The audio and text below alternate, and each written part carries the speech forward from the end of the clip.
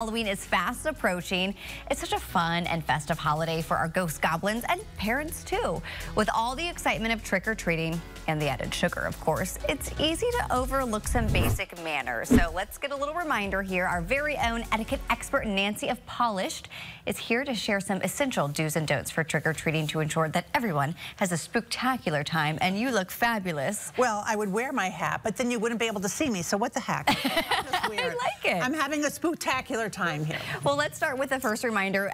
Since you're in costume, let's talk about costume etiquette and being costume ready. Right. You know, it's so important. First of all, like you said, everybody loves Halloween. It's all about getting that candy, that chocolate, or whatever that treat is. But at the same time, you want to be able to have a happy experience. So as somebody who's giving out the candy, you know, avoid being in that scary, vampire-looking, bloody costume, because the kids, those 4-year-olds or younger, might not understand that whole look, right? So, and conversely too, you know, be appropriate. We don't want to have any costumes that are making fun of anybody or doing anything in a mean-spirited way. So just enjoy the holiday itself and enjoy dressing up appropriately. I hear a lot of parents remind their kids when they're going door to door, just take one piece, just take one piece. Yes. What do you do as the homeowner if you have some kids come around and they're like ready to take a whole handful? How can you balance that respect but still be fun? Yes, yes. Well, gosh, I mean, who wouldn't want to take more than one piece when you have this big bowl of chocolate in front of you?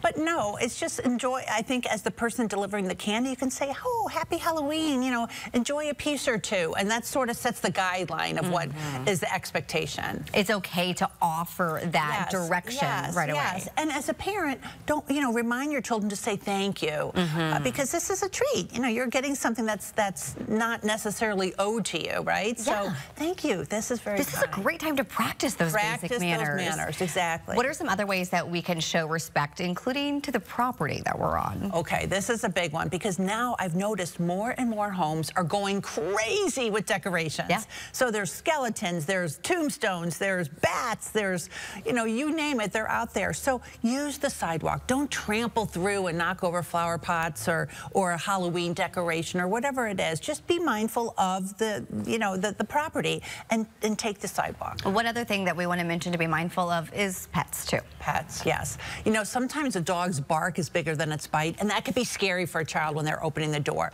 So just put the dog in another room. I know Spot or Fido, they're good dogs, but you know, the 4-year-old may not know that, right? Sure. So just be considerate with that. We also quickly talked about the lights being a clear and easy signal to say if you're open or not. Yeah, it's a silent signal for homeowners to say, you know what, I want you to come to my door. The lights are on, the porch lights are on, the blinds are open, and the kids are ready. Now, some people are not into Halloween, so turn off the light. That again is a silent signal. Or you can leave a nice big bowl of candy out and say, enjoy a sweet treat. Nancy, thank you for the reminders. Even a fun holiday can be a great opportunity I know. practice. I have a fast joke. Sure, yeah. What is a ghost's favorite fruit? Oh, I know this. My kids said blueberries. You're Did I get it? Yay! That was my boys' go-to because we love blueberries. You always have to come with a joke. Yeah, exactly. Oh, don't you love Halloween?